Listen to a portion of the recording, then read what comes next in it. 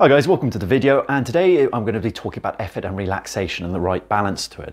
And if you're an athlete and you've just clicked on it on this video, you're probably confused about these two elements yourself, because they seem on one level to counteract each other. And if you look at it, the pundits and commentators, especially on athletics, they'll talk about an athlete that has works hard during the race, and then they'll talk about an athlete who is relaxed during the race. And they paint these two, relaxation and working hard, as two virtues. And you're probably wondering, how do you balance each one out? What's right? And if they're both of them are right, what's the right balance? Well, the point is, on a certain level, one influences the other, but on another level, they're two different things.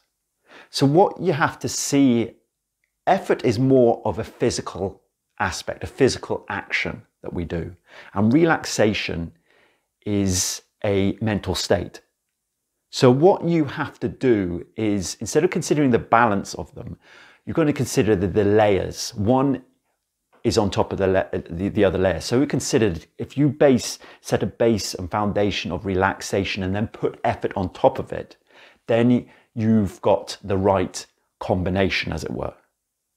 Because you need to come from the fact that relaxation, you have to come from a base of relaxation. Your body is strong and robust against injury with a base of relaxation, coming from a base of relaxation.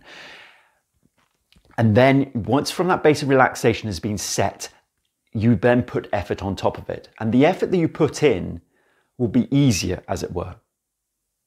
So I can remember from my races that whenever I can remember having a base of relaxation,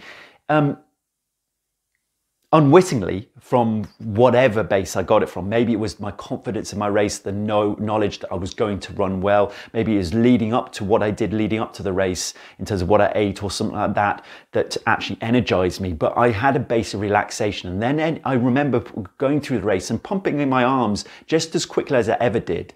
But I had to say the base of relaxation. I was using the effort in the right way. There was no tension. There was effort, but there was no tension. And that's what you want to get away from. The tension is an area that's going to limit you completely. And it's going to knock your body out of alignment. If you set the base of relaxation and put effort on top of it, that's the right combination. And you'll be using all the effort, using the effort that you do use in the right way. Now, in terms of the Be Activated sessions that I do, this is exactly what I bring about. I set the base of relaxation in an athlete from the start in my sessions. And from there, that gives them the springboard to actually perform well. So in terms of if you activate all the muscles that have switched off due to the stress of life and the pressures of life, muscles switch off and the body starts to implode on each other to protect itself. If you actually activate all the muscles together, that puts the body in the natural state to perform. And that's what I do. I set the base of relaxation so the athlete can go and put the effort on top of it in the right way.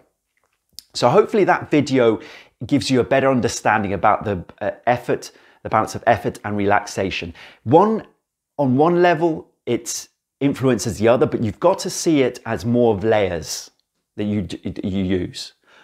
Relaxation, effort on top of it. Now, if you live near Taunton or live in Somerset, then book a session with me. If you're interested in actually setting that base of relaxation first before you go and train, let's book a session. They're 60 minutes long. It'd be a perfect way of actually getting you to perform well. It's what I was talking about, is being in the flow, and the right layered relaxation, then effort, is being in the flow. And that's what you need to perform well.